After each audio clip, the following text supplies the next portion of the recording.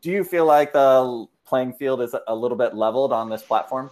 Yes and no. I think it certainly changes the competition. But at the end of the day, there's a reason the best riders in the world, cross the finish line first. I mean, I heard my guys talking about the watts that Greg Van Avermaet did to win the Yeah, online Tour of Flanders. And that was dumb.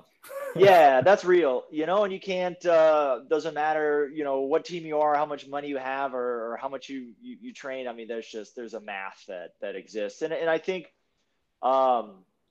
you're also right, though. There are some things with that math of just, the physical effort you can do that we will see some interesting performances from riders that you normally don't see do well in races. Maybe they're busy. Maybe they're a very, very strong rider, but technically they're not as good. They're not the leader of the team. For example, like I would say, like a team like Quickstep, who has an unbelievable classics team. They're super deep. You could have, a 35-kilometer online race. You could see one of those guys that never gets a result. He's a worker. All of a sudden shines through.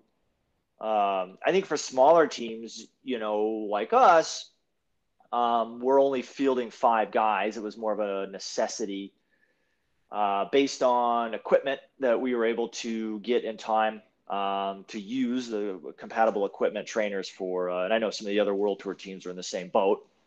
So it is just a really interesting mix. I know Rovi, I think the Digital Swiss 5, who's partnering with Velon and Rovi for this, they're announcing later today all the participants for the races next week. So we'll get to see who's in it.